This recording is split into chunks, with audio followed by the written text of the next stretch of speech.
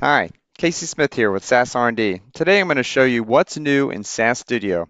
We've got a lot of content to cover, so let's jump right in. Today I'm going to be covering SAS Studio 5.2. 5.2 shipped in November with VIA 3.5, so it's been available for a few months. It is a minor version increment. Our previous version was 5.1, but 5.2 packs some major new features, many of which I'm going to demo today, including the new query interface, the Git integration, import data wizard, reintroduction of file system navigation, the data step debugger, job integration, both scheduling and background submits, and last but not least, quick filtering. There's a number of compelling features that are new to 5.2 that I won't get to today, including new and enhanced tasks. So I highly recommend checking out the What's New in SAS Studio 5.2 help topic and the user's guide of the online documentation. You can access that from the Help Center from within SAS Studio. So let's get straight into the demo. Here I've got SAS Studio 5.2, and the first thing you'll notice is this new start page, which welcomes you into the application. In fact, I'll use that to start a new query. When I click New Query, you'll see a New Query tab opens up. I can select the Add button to select data sources. However, I prefer to multi-select tables in the Libraries pane on the left-hand side and drag them into the query. Once I drag them in, you'll see those tables are added, and then I can expand them and select variables that I wish to add to my query. I'll select a few from the first, and I'll select a few from the second table. On the Join tab, you'll notice that a join has already been identified for me because it recognized there's variables with the same names in both tables. I can choose from one of the predefined join types, or if I wish to provide an advanced join expression, I can do so in the Join Expression Builder. On the Filter tab, I can drag a variable over and specify a filter. I've got a number of comparators. I could type a value, or I can retrieve the distinct values for this variable, which I'll do, and apply that filter. And then if I wish to sort by a variable, I could do so, or provide output options, whether I want to create a table, a view, and where I wish the output to land. If I look at the code, you'll notice it's generating proc SQL, but the new query task also supports proc fed SQL. So if I go to Options, Preferences, Query, you'll notice there's this Generate Fed SQL checkbox, which I can check, and then that will result in the query generating proc fed SQL instead. Otherwise, I run it like any other task. I click the Run button, it runs the code, generates a log, generates the output data set, which I can then view at the bottom. So it's a point-and-click interface for querying. The next thing I want to show you is the Git integration that we added to 5.2. Git was in SAS Studio 3.8 and in Enterprise Guide. We've added very similar functionality to 5.2. So here I've got a blah.sas program, which I'll open. You'll notice the folder that it exists in is SAS Programs has this weird icon. And if I hover over it, it says Version Control Repository. That icon indicates that it is a Git repository. And you'll notice there's a similar Git icon for a pane, for a new Git repositories pane. And if I select that, you'll notice the SAS Programs Git repository is already open in this pane. I've already cloned this repository. I could clone a new one from GitHub, Bitbucket, or any other remote location. Or I could add an existing one that's already been cloned that may already live on my server. In this case, I'm going to work with the SAS programs that I already have. So if I double click it, you'll notice that a new SAS programs repository pane is opened. And it shows me that there are no changes currently unstaged or staged waiting to be committed. If I click on the History tab, it shows me all the commits that have been made in this repository. You'll notice my master is currently one commit ahead of the remote origin master.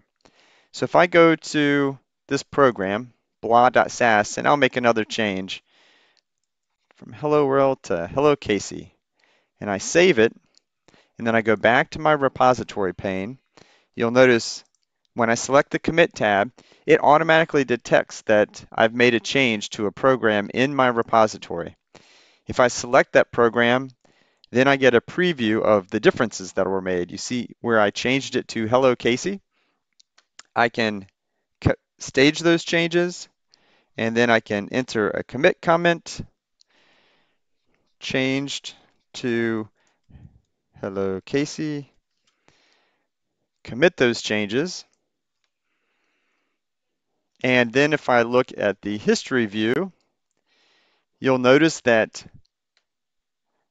my local master repository is now 2 commits ahead of the remote origin repository, origin master. And if I select it again, I still have the preview at the bottom. At this point, I could push my changes to master, or I could pull from master in case any of my colleagues have made changes to the programs in this repository. I could also create branches off of any commit if I wish to work out of a feature branch to add a new feature or fix a bug. And so this is really the Git integration in a nutshell. It is a wonderful way for organizing the lifetime of programs, changes to programs over time in a structured way, which is wonderful when you're collaborating with colleagues. Next, let me show you the new import wizard. There's a couple ways to access it. One is from the new menu. You can click New Import Data. I prefer to find the file that I wish to import inside the Explorer pane. In this case, gas.xlsx. Right-click and say Import Data. It opens the new import wizard with the data pre-selected, as well as some default output location.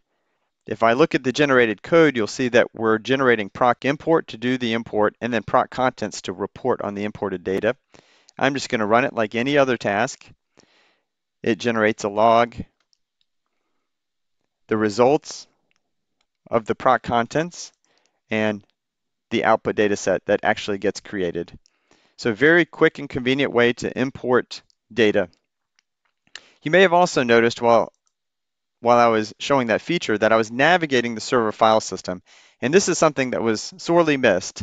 In 5.1, you were only able to navigate the SAS content location. In 5.2, you are now able to navigate both the server file system as well as the SAS content location and store content in either one. The next thing I want to show you is the data step debugger. The data step debugger is a really neat feature that existed in SAS Studio 3.8 and an Enterprise Guide, and it works very similar now in Studio 5.2. Here I've got a SAS program with several data steps. If I click the debug button in the toolbar, you'll see it highlights the sections of code that are debuggable, in this case data steps.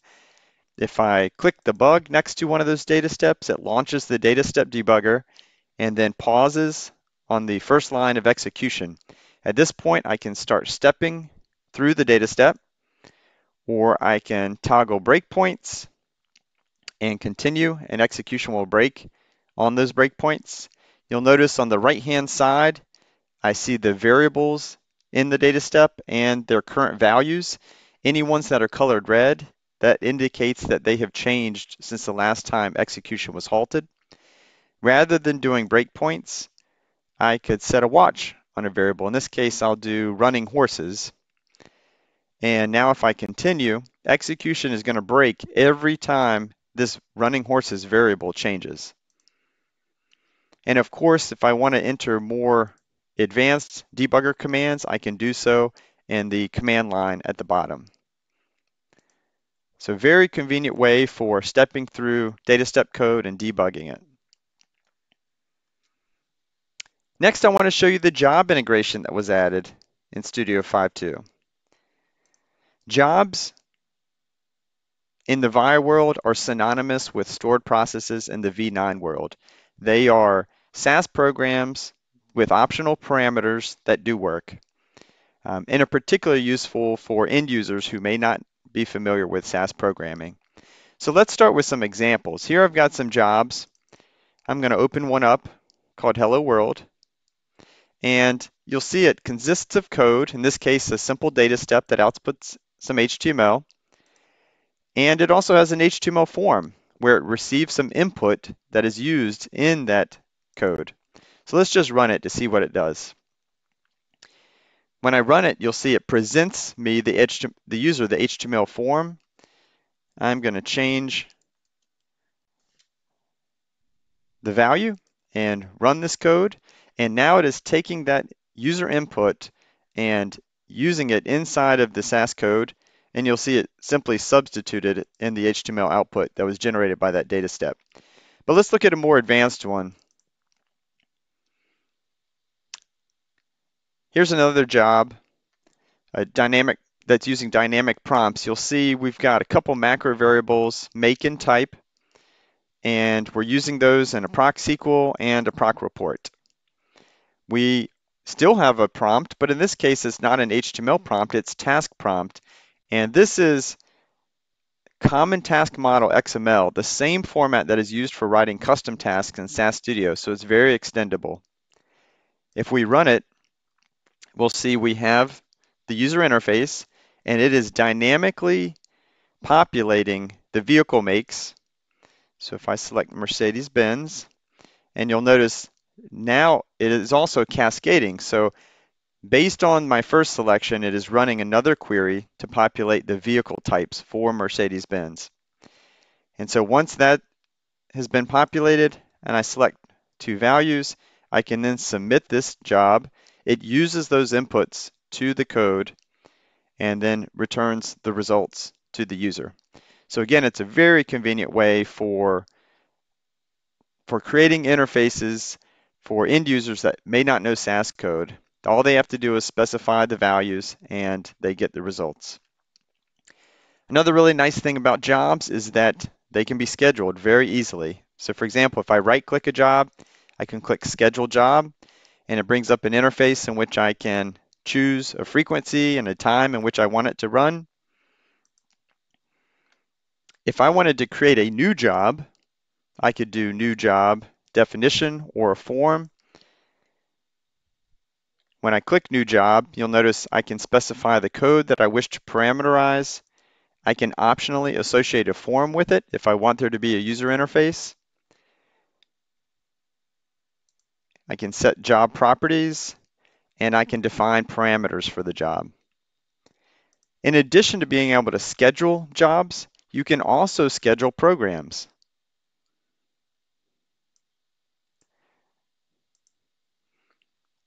So for example, if I've got a program.sas, I could right-click and say Schedule as a job. And what we are doing is actually creating a job with that code behind the scenes. It is a non-parameterized job in this case, and I specify a period or a time in which I want that to run. Similarly, we have a background submit. And when I click background submit, we are creating a job and running it immediately rather than scheduling it. And when you run a background job, it does show up in the submission status pane. And then as soon as it is done, you'll notice I got a toaster indicating that it was complete. I have now a program.html and a program.log in the same folder as my program.sas file. I can then double click those to open them and view the results or view the log. Last but not least, I want to show you the quick filter in datasets. So if I open a table and right-click any column header, now you'll notice there's this quick filter menu item. And it looks very similar to the filtering in the query builder. I've got a number of comparators. I can specify a value or get the unique values. And once I select one and I apply a filter, you'll notice the data grid is then filtered to records that match that criteria. There is a breadcrumb, and I can close that, remove that breadcrumb, and then the filter goes away. So this is a quick rundown of some of the new features in SAS Studio 5.2. I hope you will have time to play around with it, and I highly recommend, again, going back to the What's New topic and the user guide for more information. Have a wonderful day.